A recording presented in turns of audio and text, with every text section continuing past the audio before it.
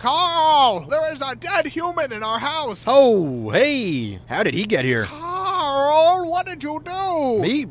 I didn't do this. Explain what happened, Carl. I've never seen him before in my life. Why did you kill this person, Carl? I do not kill people. That is my least favorite thing to do. Tell me, Carl, exactly what you were doing before I got home. All right, well, I was upstairs. Okay. I was sitting in my room. Yes. Reading a book. Go on. And, well, this guy walked in. Okay. So I went up to him. Yes. And I stabbed him 37 times in the chest. Carl, that kills people.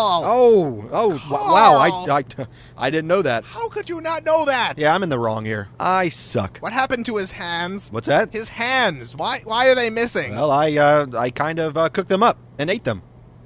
Carl! Well, I was hungry, and, well, you know, when you crave hands, that's... Why on earth would you do that? I was hungry for hands. Give me a break. Carl! My stomach was making the rumblies that only hands would satisfy. What is wrong with you, Carl? Well, I kill people and I eat hands. That's two things.